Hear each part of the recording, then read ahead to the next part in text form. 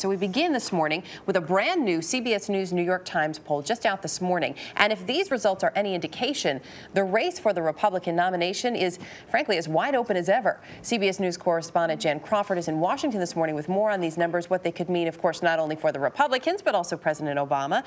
Jan, good morning. First of all, as you look at this, the Iowa caucus just about 10 months away. We know Donald Trump is getting a lot of the headlines, but who are potential voters really excited about?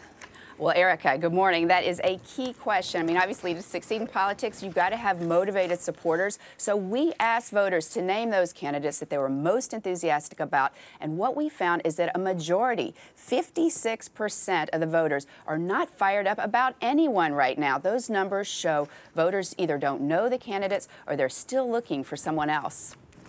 Well, we also looked at, too, as we're trying to figure out where people's loyalties may lie, we looked at the favorability ratings for some of the folks who were out there who you just listed.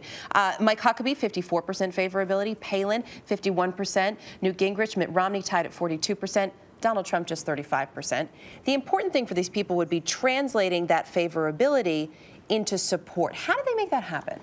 Well, I mean, obviously, these numbers are very good for Mike Huckabee, but remember, we don't even know if he's going to run for president yet. So as you said, they tell us that the field is wide open. And there are clues in this question, too, that people just want more information. Because just because someone's high on that list of favorability, like the people that you just said, doesn't mean the voters don't like him. Now, look at these numbers that we got in this poll. Tim Pawlenty, former Minnesota governor, has signaled he is running for president, has a 20% favorability rating. But 78% of the people say that they just don't know enough about him. So again, voters are looking for more information. And some of the people that you mentioned, Erica, like Donald Trump, have high unfavorables with Republican voters. Donald Trump is viewed negatively by Republican voters, 32% unfavorables. That's higher than Sarah Palin, Newt Gingrich, whose unfavorables, the poll shows, are in the 25%. Interesting to see those numbers, especially because we're hearing so much about Donald Trump and hearing so much from him.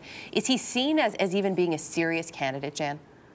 Well, you know, that's the big question, because obviously he's gotten so much attention lately. And we asked that question, not just of Republicans, but, you know, all voters in general. And of Donald Trump, let's see what we have here. 72% of all voters in general do not believe he's a serious candidate. I mean, obviously, we're just getting these numbers, Erica.